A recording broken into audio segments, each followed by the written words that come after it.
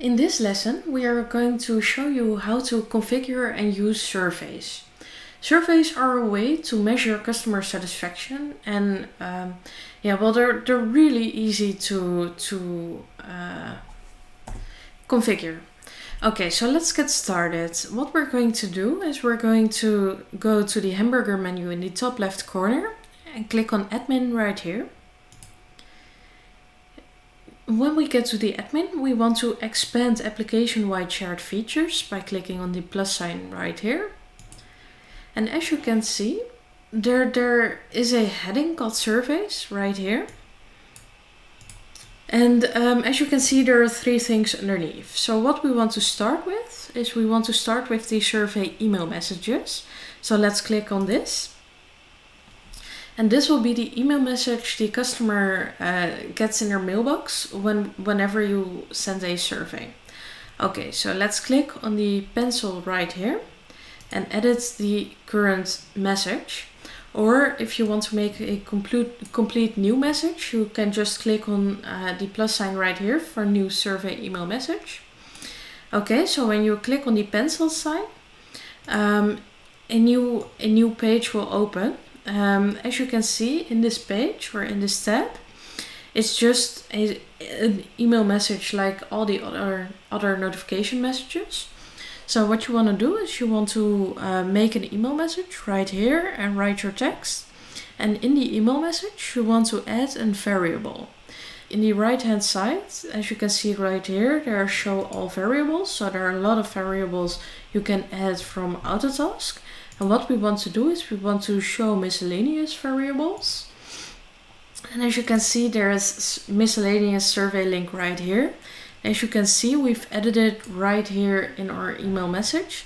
So the survey link will be added to the email message and our customer can just click on it to fill in the survey. So as you can see, we've added a lot of other variables like ticket number, ticket title, contact first name, stuff like that. So you can just go through all the variables here on the right hand side and add the variables you want to use. And as you can see, you can also use variables in the email subject. So you can just send stuff like ticket survey, and then you can add stuff like ticket number right here. And after you've edited everything you want to, you can just click on save or save and close right here at the top. And the message will be saved and you will go back to the previous page right here. And in the previous page, we can click this arrow to go back to the admin screen. Okay, so let's click it. When we are in the admin screen, as you can see, application-wide shared features is still expanded. And we're going to go to surveys right here and click on it. So in surveys, as you can see, there's one default survey which is already active. You can add a new one by clicking on the plus sign right here for new survey, or you can just edit the current survey. So I will just edit it for now to show you how it works. So I will click on the pencil sign right here and it'll open the edit screen in a new tab. So let's take a look right here. You can give it a name. So we've just given it the name ticket completion survey. And you can also give it a description right here and make it active. You can choose the email message right here. So this is the message we just made. We have one message, so it's very easy to choose. But if you have multiple messages, you can just choose the right message right here. And as you can see, there is also a survey URL right here. So this is for surveys which are not directly associated with tickets.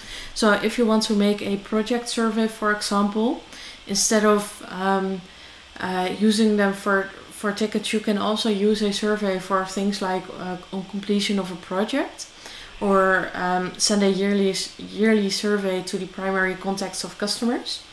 So if it's not for a ticket, you can just click on or use the link right here to send it to a customer. and the customer will get to see the survey.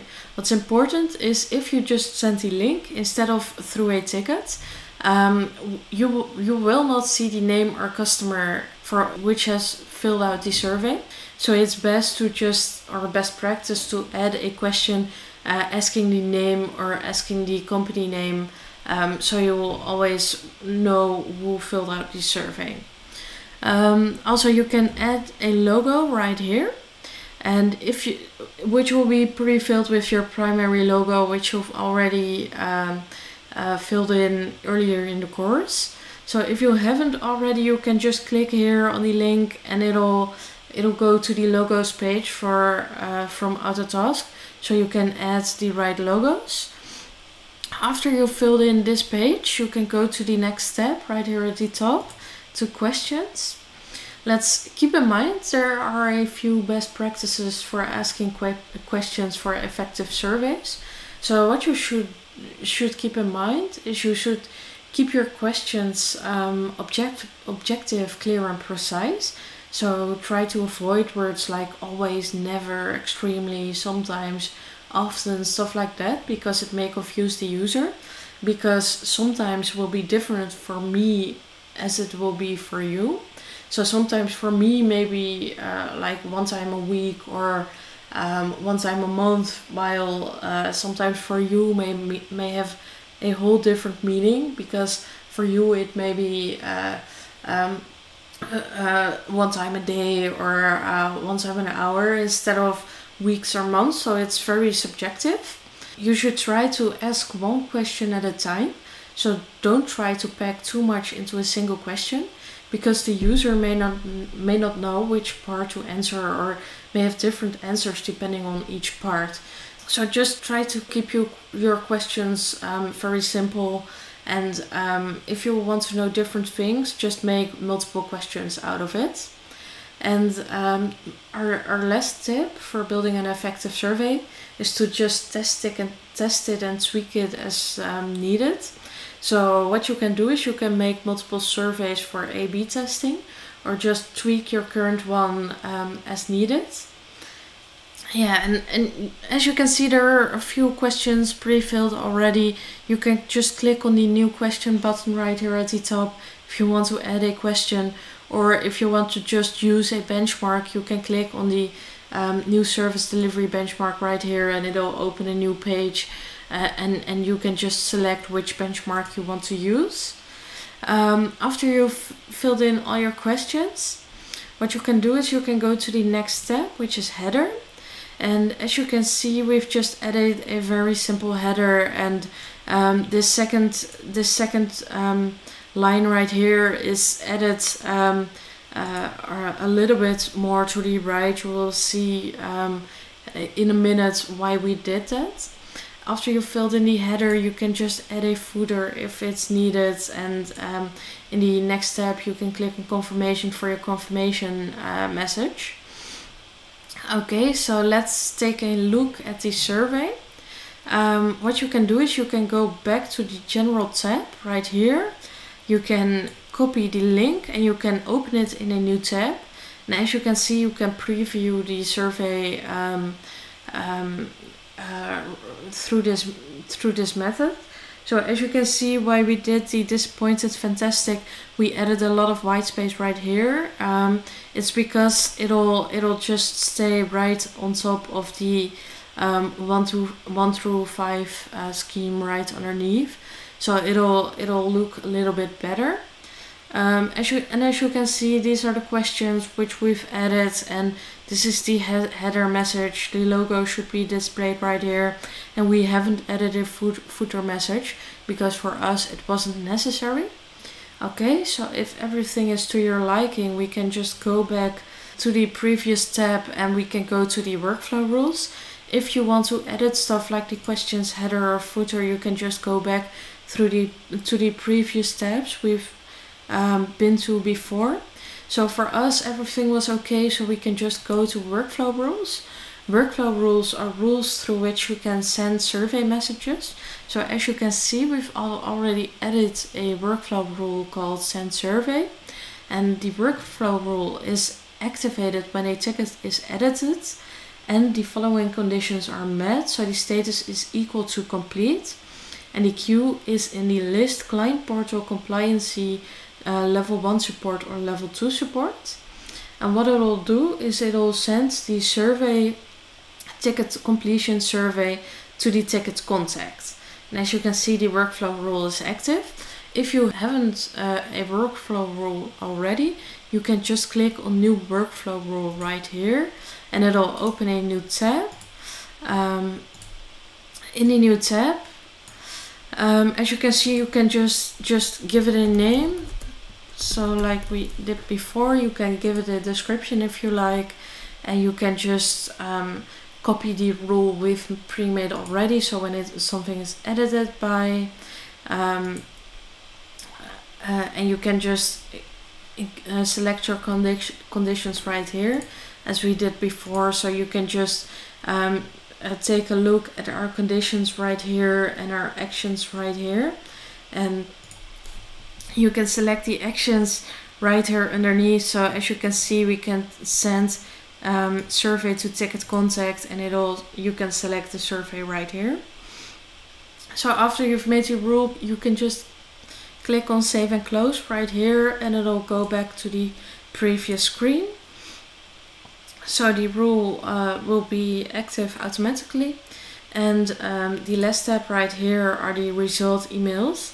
So what you want to do is when a customer or a client fills out a survey, you can select who gets notified of the completion of the survey. So as you can see, I filled out a threshold right here. So we want to receive survey results when the survey score is below 4 or 4 or below. So that's our threshold. And who gets the survey results? Well, we want to send it to the account manager and the primary resource, because the primary resource can take a look and can get feedback on what they can do better, or what they can change for the next time. And the account manager gets notified because a ticket contact is not really happy or extremely happy, so they may want to see what's going on right there. So after you filled out everything and everything is okay, you can just click on save and close right here on save, and you will go back to the previous screen. In the previous screen, we can click on this arrow right here to go back to the admin center. And in the admin center, we've configured everything to send out surveys. What you can do if you want to view surveys, or if you want to manage the survey responses, is you can click on manage survey responses right here.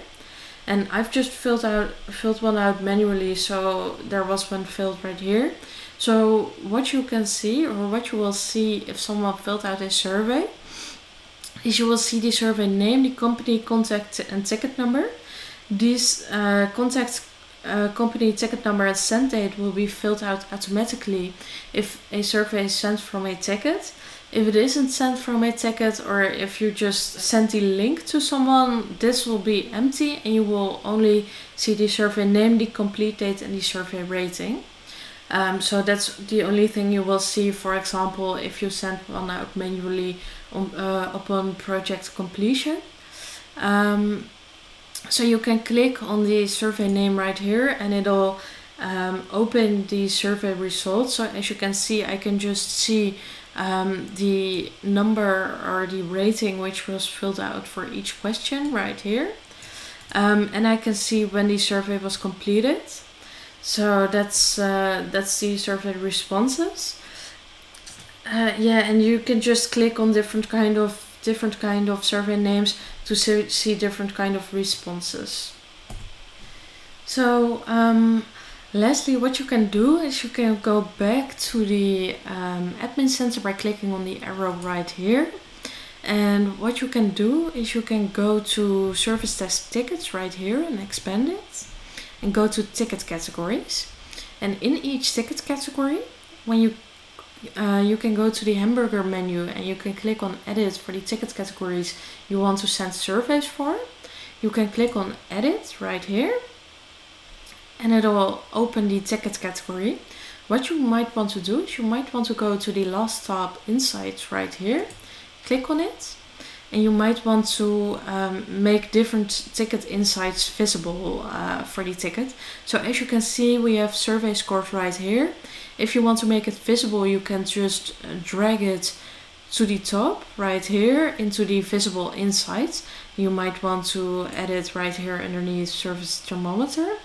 And how it looks is it looks like this. So you will get an insight in which you can see the rating for the survey and which surveys were completed and for the company and for the contact.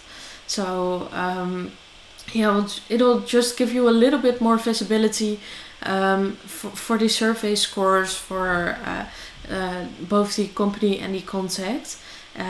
Right within your ticket category, so right within your ticket, so you can just keep in mind if someone is happy or unhappy or stuff like that when you help a customer.